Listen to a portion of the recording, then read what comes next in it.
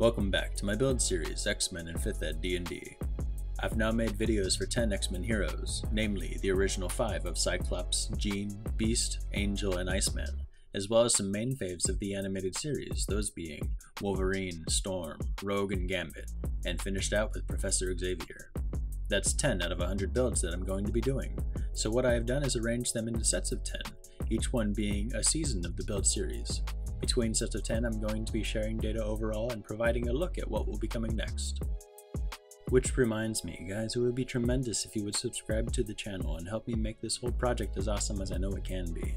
This series is kind of a perfect example, having the D&D and comic stuff, but also a time-lapse of my art, but my passions can be kind of varied.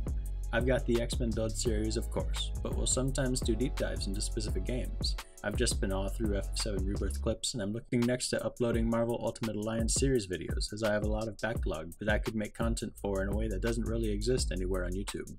As this channel grows, a private Discord where viewers can join multiplayer sessions in games like Ultimate Alliance, as well as D&D one-shots with the X-Men builds, is definitely on the table. So if any of this sounds like your thing, make your voice heard in the comments, and please subscribe, because I'd love to have you. First on that recap though, I've made this chart that covers the 13 classes of 5th Ed D&D, and each season I'll be adding up totals of how much each class is used. Since multi-classing happens more often than not, each character is filling in how many levels they took in a given class. For Season 1, the results look like this. As you can see, the most used class turned out to be Monk with 47 total levels, with 3 multi-classed characters having a majority of levels in it. This was closely followed by Sorcerer, who had the most number of characters in it, with 4, one of them being a full 20, but another one being a single level dip. Barbarian and Rogue were almost not used at all, just being a 4 and 3 dip respectively, and Artificer, Druid, Fighter, Paladin, and Ranger were all not used at all this time around.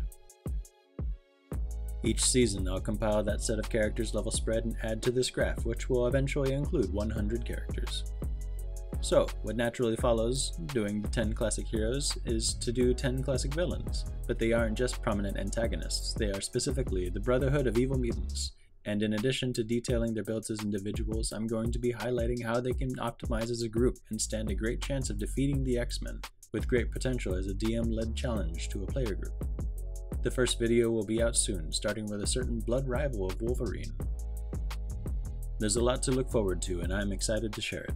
This is going to be it for now though. As always, thank you for watching. Pick a side, pick your poison. Pick a side, pick your poison. Pick a side, pick your poison. Ain't no picking on me, all about